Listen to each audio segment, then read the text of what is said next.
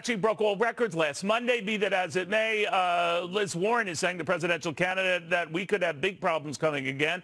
The woman who accurately predicted the last financial crisis is saying we could be headed toward another one, namely because of a lot of debt for households, corporations. She left out the federal government. Be that as it may, could such a catastrophe happen again? Economist Lindsay Piegza, Republican strategist Amy Tarkadian, Democratic strategist Stephen Cobb. So Lindsay, she is saying it's a ticking time bomb, and it's ticking. Well, I think she's talking about the economy falling off a cliff at this point, on the verge of recession. I don't necessarily agree with that, but I certainly do see warning signs that the economy is losing momentum. We see this in slower levels of manufacturing activity, waning business investment, slower activity in the housing market, consumer activity very uneven, muted inflation pressures. So there's ample evidence that the economy is slowing. I just don't know if I agree with her sentiment that we're teetering on the brink of recession, as she says, in the near term, meaning in the coming weeks or months.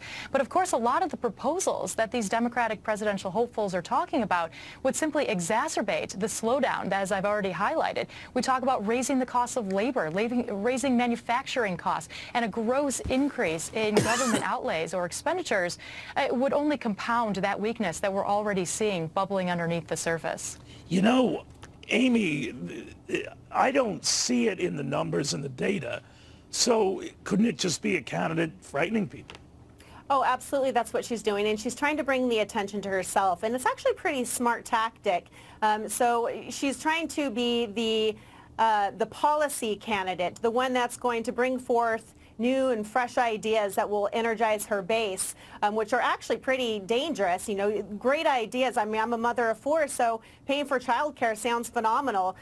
Canceling all student loans and their debt sounds fantastic, but they're unrealistic, and it will just spiral our country into a further catastrophe financially. But that's definitely what she is doing. You know, if she's so excellent at coming up or being able to see what's in the future economically, maybe instead of calling her Pocahontas, we should nickname her Nostradamus. Well, she was Nostradamus a decade ago, whether people want to accept that or not. But I will ask you this, Stephen Cobb. Does she stand out with her solutions? Because at face value, whether you're Republican or Democrat, a $15 minimum wage, free public college, Medicare for all, that kind of thing, that doesn't seem like a prescription that will improve a debt issue. It will compound it, wouldn't it? Well, one of the important things to look at here is that she's not the only one trying to prognosticate and see where the economy is going. You can look back over the last year at various different financial publications, and they're talking about the yield curve, they're talking about consumer confidence, and the question is wondering, as we go up almost 10 years of economic growth, how long can we sustain that? Or will that be that slowdown? Well, there's a very big difference, no, to be fair, but there's a very big difference, just to be clear. And I don't care whether you're on the right or left, to say the economy corrects or the financial markets collapse. That's a little scary, don't you think? I mean, whether it's a matter of degree, right? When you're talking about the difference between slowdown and or catastrophe, there's a lot of room within there.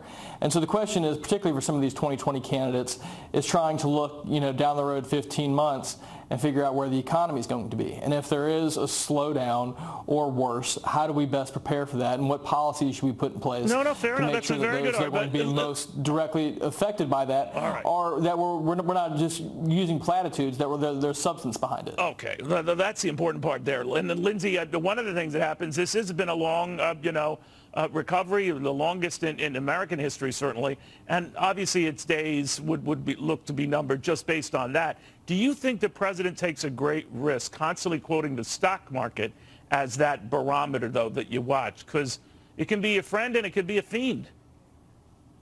Well, there certainly is a lot of volatility, so there is downside risk if it continues to point to the equity market as the barometer for the economy on a down day. That leaves him with very little to point to. But I think the average American does, in fact, look to the stock market to gauge whether or not the economy is on track.